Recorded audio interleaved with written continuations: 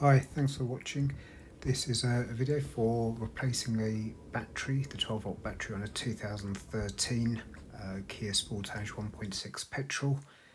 You'll see the battery specification just coming up now. Car's got stop start, so it needs a AGM type battery. I had a look around, went for the line ones, they seem good enough.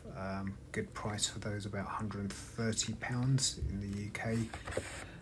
It's quite an easy job to do. Minimum amount of tools, it's just a 10mm socket, ratchet and extension bar just to get down to the retaining nut. As you can see in here, this rusted piece which holds the battery in place.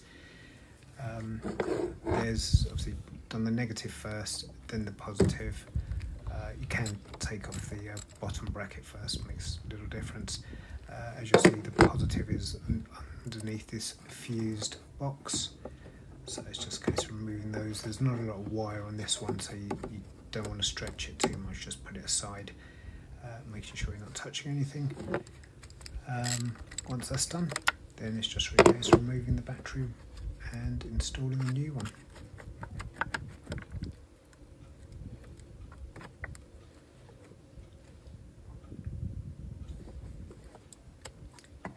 As it's a quick job, none of the radio presets were affected.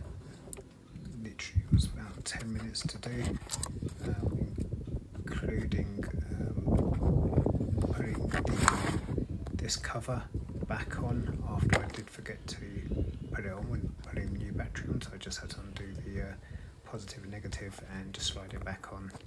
So